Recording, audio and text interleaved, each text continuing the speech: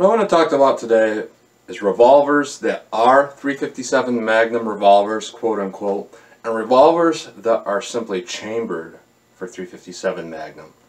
I know that sounds kind of strange to hear, and a lot of people are going to think, what are you talking about? Well, there is a significant difference between a 357 Magnum revolver and a revolver chambered in 357 Magnum. And a lot of people that know what I'm talking about are going to be like, yeah, I know exactly what you're talking about. So the reason why I'm making this video is because a lot of times people come to me and they ask, hey, I want to get a revolver. What's the best first revolver I can get? And there's a lot of different options, and a lot of times these people give me ideas of what they want to do, and I try to support their ideas, but at the same time I have my own significant ideas. A lot of times I say I want to get a 22 revolver because of cost of the ammo, and I come back saying, well, if you reload your ammo, if you get into that, you'll actually, the ammo price difference between 38 Special and 22 isn't that big. Other people say I want to get a 9mm, and I say, that makes sense to some degree. However, you have all these other different negative issues that come along with that. So I always end up suggesting a 38 Special or a 357 Magnum or 357 Magnum chambered revolver for most people. And a lot of times it comes down to, well, I want to get a snub nose or something like that, or maybe it's a range gun. There's a lot of different first revolvers that people want. And a lot of times it comes down to like maybe a name brand Smith & Wesson 38 Special. If this was like a 642, it would cost maybe 350 bucks. And then you go with a 357 Magnum chambered Taurus, pretty similar price point. And then there's other people that I would suggest a real 357 Magnum revolver to, like the Smith & Wesson 686 or a Taurus 66 or something along those lines. And what the big significant difference is between a revolver chambered in 357 Magnum versus a true 357 Magnum revolver is that a true 357 Magnum revolver, such as the Smith & Wesson 686 or a Ruger GP100 or a Taurus Model 66, is that they are designed to fire 357 Magnum as its main ammunition. A steady diet of 357 Magnum for the life of that revolver. And I would go one step further and say that if that was what you're going to fire, you should fire 158 grain bullets, rounds, because a lot of times what you get is the shorter ammunition, the shorter bullets in a 125 or a 110 grain. They'll go into the forcing cone, and there's that little bit of more of a gap there where hot gases come out, and it can erode your forcing cone a little bit, even with 38 Special ammo. But that's a topic for another day. And while the true 357 Magnum revolver is meant for a steady diet of 357 Magnum ammo, a gun like this Taurus 605 that is simply chambered at 357 Magnum is not designed for that. Essentially what this is a 38 Special revolver that can also accept a limited diet of 357 Magnum ammunition.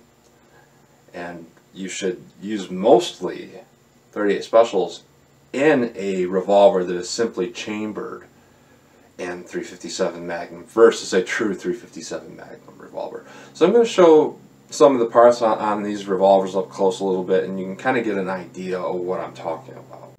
Now when we look at this 357 Magnum chambered Taurus 605, here's your forcing cone here. And I just want to get kind of an idea of how big this is, how thick it is. And I want to compare it here to this 38 Special revolver. Actually, this forcing cone in this 38 Special is actually thicker than this revolver that is chambered in 357 Magnum. Now if I grab the real true 357 Magnum revolver, I want you to look at the forcing cone size on this here. And the forcing cone is basically the inside of the barrel. There is a significant difference here in the size of the forcing cones on a true 357 Magnum revolver.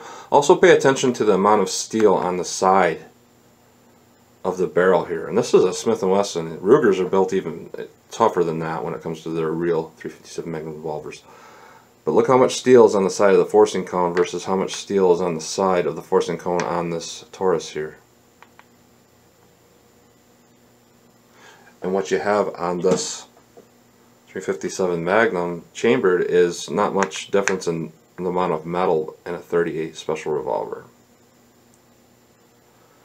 So this basically meets the bare minimum for pressure, how much pressure it can handle to fire 357 Magnum cartridges through it. However, it's not meant for a steady diet of it. Really, the only difference between a lot of 38 special revolvers and small revolvers chambered and 357 Magnum is basically the material they're built out of. The frame on this revolver here is about the same size as this one. However, this one's made out of steel. This one's made out of an aluminum alloy.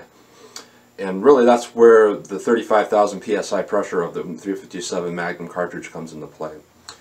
The cylinders on 38 special revolvers, all modern ones, are made out of steel. So if you took this cylinder off this 38 special revolver and you bored it out to 357 Magnum length, and you were to put this cylinder on a steel 38 special or 357 Magnum frame, modern ones anyway, for the most part you'd be able to fire 357 Magnum ammunition out of it, and it would not, essentially blow open the gun.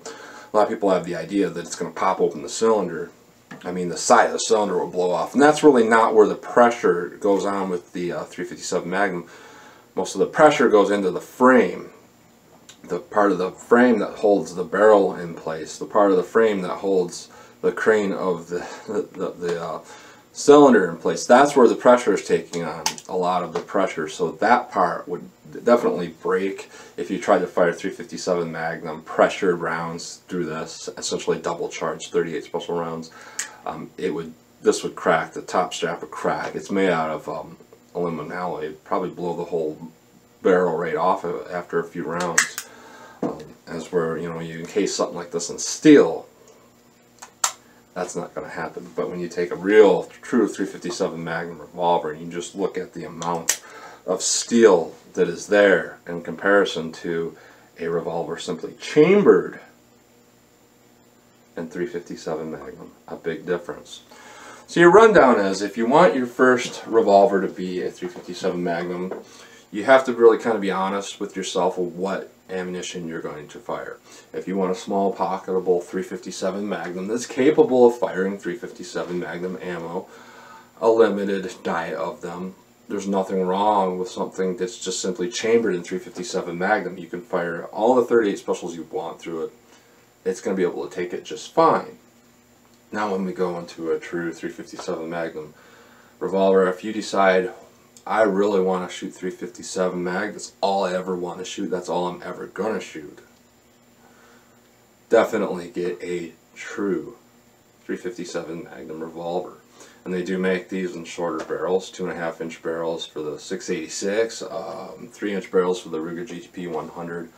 I don't know about the Taurus models, what they have for barrel lengths, but that's just a big rundown of it, because you really don't want to get a revolver chambered in 357 Magnum. It's a small frame revolver and say, I have a 357 Magnum, I can just shoot 357 through it all day long. And my answer is, no, you don't have a 357 Magnum, you have a 38 special that's chambered for a limited diet of 357 Magnum. If you want to shoot the Magnums, you get a Magnum. So, hope I didn't ramble on too long, but that's the difference here. In your first revolver, I would definitely say 38 Special or 357 Magnum or 357 Magnum chambered. But the choice is up to you what you're going to use, what ammunition you're going to use, how much you're going to use it. Rarely fire the gun, this is fine. A little 38 Special revolver, and if all you're going to shoot is 38, that's fine. You're going to fire a lot of 38 Specials. Limited Magnums, you still want a small gun, go with a 357 chambered revolver. If you're going to fire anything you want all day long, every day of the week, whether it be Magnums, Specials, whatever you feel like, get a 357 Magnum revolver. So that's the differences real quick. Well, not real quick, but as quick as I can articulate the information. So tell me what you think in the comments below. So as always, comment, share, and like, and thanks for watching.